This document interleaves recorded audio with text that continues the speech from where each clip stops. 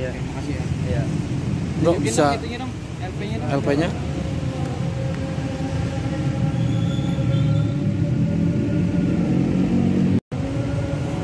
Bang, hari ini laporannya diterima sama Polsek, Bang. Alhamdulillah udah diterima, Bang, laporannya. Pas kejadian malamnya lapor ke Polsek belum diterima. Sekarang alhamdulillah udah diterima. Diterima. Tadi bawa apa aja ke Polsek? Ke Polsek cuman bawa barang buktinya sama surat STNK doang, Bang. STNK. Terus kalau yang barang bukti yang dikasih sama pelaku diserahin juga nggak? Diserahin di polisi, Pak. Itu barang buktinya apa aja? Kunci motor sama SIM pelaku juga kayaknya. SIM korban. Terus harapannya apa nih setelah diterima? Semoga pelaku cepat tertangkap biar tidak terjadi lagi. Itu kronologisnya ceritain dikit gimana, Bang?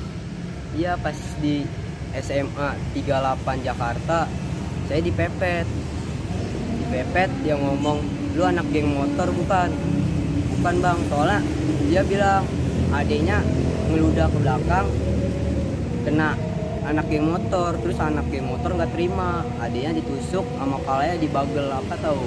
Terus dia bilang soalnya jaketnya sama lu sama yang nonjok adek gua, abu-abu sama hitam. Terus dia bilang, lu berani gak nemuin adek gua, soalnya biar lu, kalau lu bukan pelaku, biar adek gua ngeliat muka lu. Temen saya dibawa, Bang,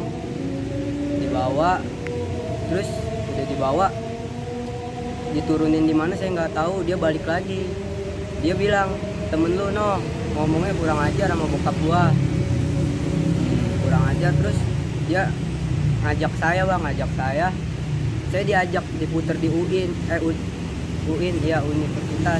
Terus diputer situ, saya diturunin di perapatan, motor suruh taruh situ sama temennya 2 orang. Saya dikasih kunci motor palsu, terus saya dibawa.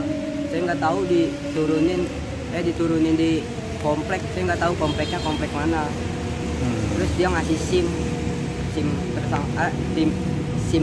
itu juga korban kayaknya. Oke, siap. Pasti, Bro.